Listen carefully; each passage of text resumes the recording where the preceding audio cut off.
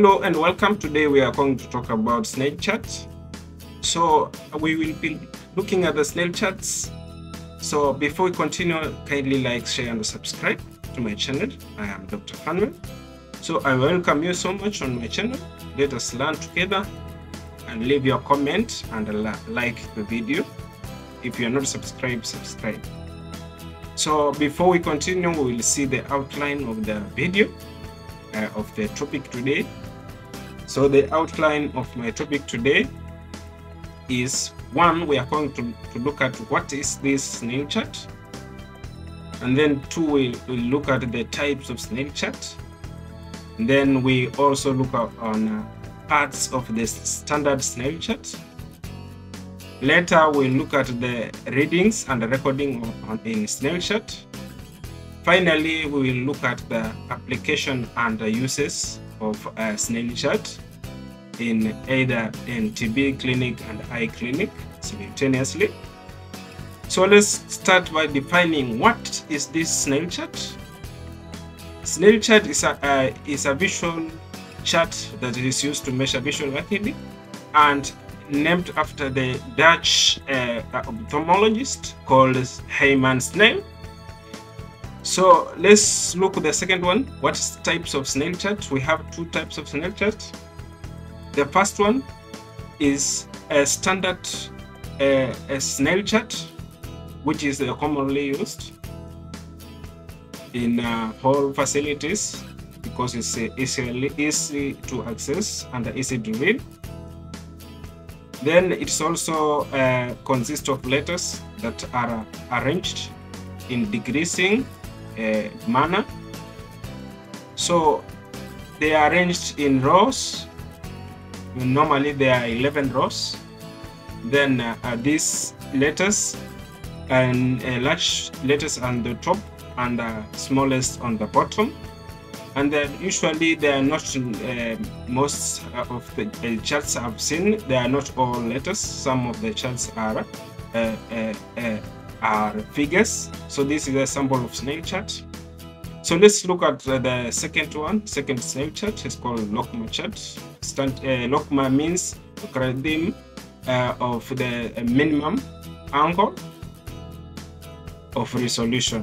So this is an improvement of snail chart, standard snail chart. So it's just an improvement of the snail chart, and it has a very precise measurement of visual acuity. The chart also uses letters and figures that are arranged in a decreasing manner, but the size of the letters fixed. They are not like in snail chart.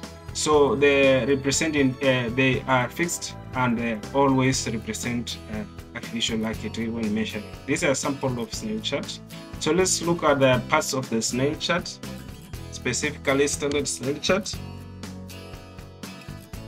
So this is a sample of the part of snail charts that are representing the letters, and or it can be, we say that it can be also figures or symbols. The second one is a part for grading in meters. Then the third one is grading in feet. Then the fourth one is the normal range of the snail chart, which is usually 20 out of 25 out of 20 or 20 out of 20 or 6.5, 6 out of 6.5 or 6 over 6. Let's look at the reading and the recording snail chart. Now the patient stands at a distance of 6 meters facing the snail chart, or 20 feet. So the normal distance here, we say that is 20 feet or 6 meters, and the patient always covers one eye and reads loudly while standing on the front of the snail chart. So this is a sample of how you can record in snail chart. If the patient is able to read E on the first row, always you score as 20 out of 200 if the patient is able to read only the first letter. If the patient is able to read the second letters all secondary letters F and P on the second row. You will, if able to read F and able to read P, the score is 20 out of 100 or 6 out of 30. If the patient is able to read a T, Z only in the third row and unable to read O, for example, a patient is able to read T, able to read O, unable to read O, and then able to read Z, the score of the patient will be 20 out of 70 minus 1 or 6 out of 30 minus 1. If the patient is able to read L, P, and B on the fourth row and unable to read E, for example, patient is able to read L, able to read B, able to read E, able to read D, and unable to read E. So normally you score the patient as 20 out of 50 minus 1 or 6 out of 15 minus 1.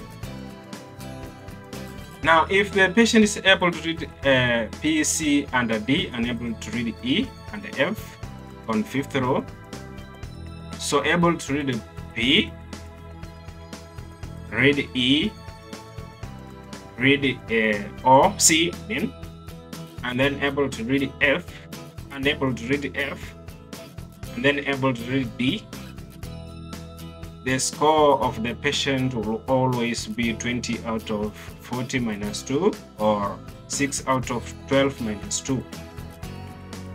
Then if the patient is able to read E, F, and Z, unable to read D, C, and P on the sixth row, you'll, if able to read E, unable to read D, able to read F, unable to read C, able to read Z, unable to read P, the score of the patient will be 20 minus or 20 out of 40 or 6 out of 12. Why? Because the patient is unable to read at least 2 letters on the row. So if the patient is unable to read at more than 2 letters on the row, and then we probably score the patient with the upper previous row, like this example. Now let's look at the application of the Snellen chart, and uses at the same time. The first application is eye examination in eye clinic. So where it's used during a routine eye examination of the patients to determine the clarity of the person's visual acuity. Now the second one, this is an example of doctor examining the patient. The second one is a diagnosis of visual problem. It's used in diagnosing visual problem, like these are the problem that are led by the visual, including age-related problems, macular generation problem. Then the third one is monitoring visual changes during treatment, like during TB treatment, probably the TB treatment. So we will see which drugs specifically causes TB, visual impairment or visual acuity problem. The first drug that is mostly causes the visual acuity problem is linezolid. The second drug can be rifampicin. Then third can be we call it isoniazid. And then fourth one, it can be this is ethambutol. And then the last one, it can be pyrazinamide. These are most of the drugs that causes visual impairment in people with TB. So let's look at another application is where it's used in driving license in examination of people who are graduating with a driving license.